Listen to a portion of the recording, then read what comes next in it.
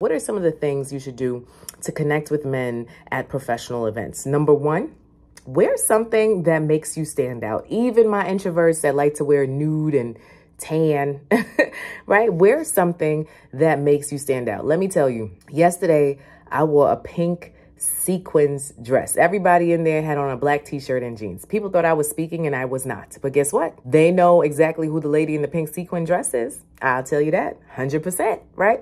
So wear something that makes you stand out. And you could even connect a story to it. Is it a brand that you care about? Is it a cause that you care about? Specifically, I was recording a testimonial, which is why I was so fancy, but whatever, right?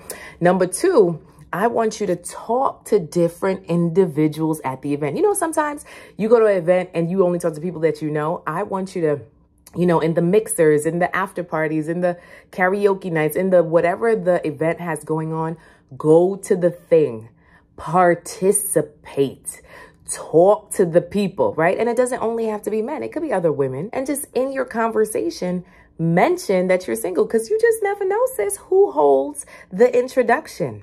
Okay, who holds the introduction? That's all we want, right? So we want the married women to know, the single women to know, the men to know, right? That, you know, you out here looking to mingle. Also, have fun.